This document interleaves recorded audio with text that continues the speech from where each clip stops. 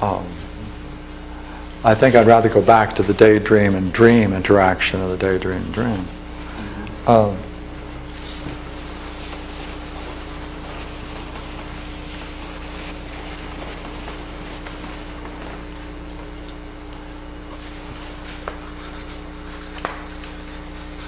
There's so much I can say about dreams that I have to reduce now, but my work with dreams has shown the following thing in every case I have studied dreams. And that is that either sometimes people only have what I call a snapshot, perhaps just one scene and nothing else taking place. But dreams are holographic, so it doesn't make any difference. You can still explore them. And you do it exactly in the same way. All right? That is, in every particular episode, there is some scene that can be described. There's a state of mind that the person is in. There is some action that is going on. Three things. If it's in a dream, it is most likely has many particular scenes like that. And they tend to be connected together. They tend to be connected together because there's a particular kind of meaning that's going through them. If the meaning can only go as far as the symbols allow it.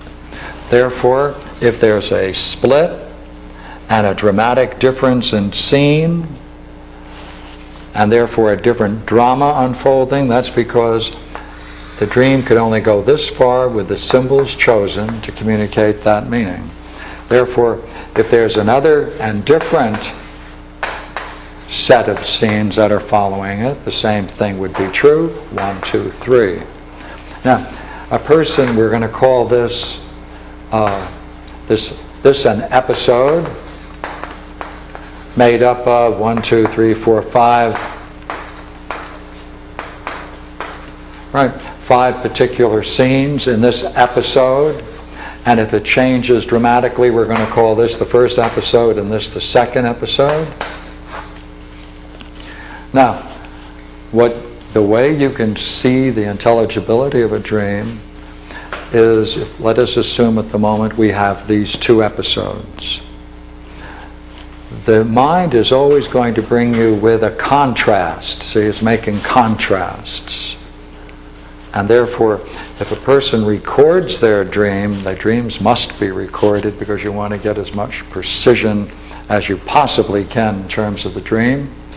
And we tend to distort and interpret dreams too wildly if we just allow ourselves to write them down in the morning or just talk about them.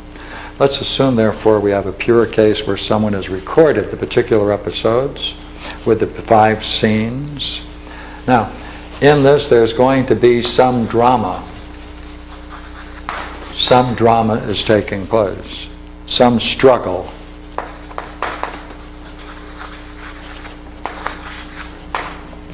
Therefore, in this, the person is going to react to that struggle and they're going to be in a particular state of mind. Something is going to be said. Something is going to be said because there's always not just a scene, an action, a state of mind, but there has to be some logos, some words, all right, something intended. Call that the logos. That has to be there. Therefore, the dream is going to pick up this episode as something in our own life that is unfinished. What's unfinished is our pathologos. The daydream represents the extension of our pathologos in a daydream to the degree to which we're allowed to speculate on it. Therefore, a dream gives us the entire episode, and therefore it complements the daydreams. It completes it, since a daydream is always partial. Right? In using the symbols of our own lives, we use the symbols from our own personal life. Each one of these symbols, right, has personal significance, and key ones, if you can look for the key ones, we'll be able to then trace them back to one's personal past and find pathologous transmission scenes. in every case. And therefore, what's astonishing, if you can go the next step and hold this all together, there is something awake in our waking worlds that is so wise that it can see the difficulties we're having, knows the pathologos drama behind us, can understand the difficulties we're having, can represent it at night to us in the most vivid form, so vivid we think it's real, can capture the unfinished drama we're living, the pathologos and our struggles with it, can represent it in such clear language that it can offer us a key to tracing it back to its early learning so that we can get out of it. Again and again. What that means? That means that there's something awake, like just say right now. Let us assume for the moment someone might have a struggle being here. If they have a struggle being here and it deals with some early pathologos learning that they've received, the odds are very good that tonight the Dream Master, that's what I call it, the Dream Master, whatever it is that presents us with our dreams, will be able to bring that to our attention, use particular things from our past, and give it to us in such vivid form we're going to think it's real, and it's going to present us with the unfinished episode of our daydreams. It's going to vividly represent us and give us an opportunity to explore it in terms of our past. It's going to give us the keys for our own development. Therefore, as the daydream is incomplete and partial, so the dream is symbolic and complete. And therefore it's a dialogue between the daydream, the night dream, and a three-way with our everyday world. So daydream, night, and between it is our day. 1, 2, 3. Magnificent as it is.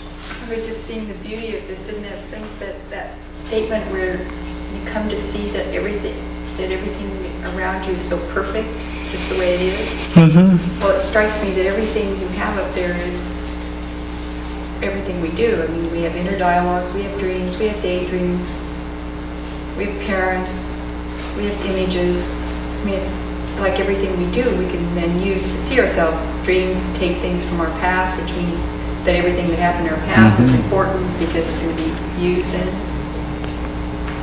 And it means, see ourselves.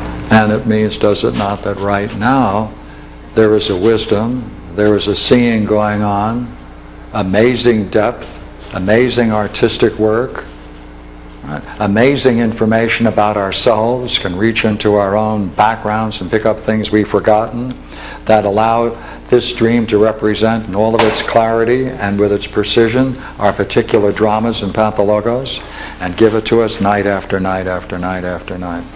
And that means, like right now, there's part of us that's wise, part of us that's foolish, part of us in the struggle, and that's our life. Part of us knows everything we need to know. Everything. Yeah. Well, thank you. That's what I wanted to cover this evening. Thank you. Thank you. Thank you. Thank you.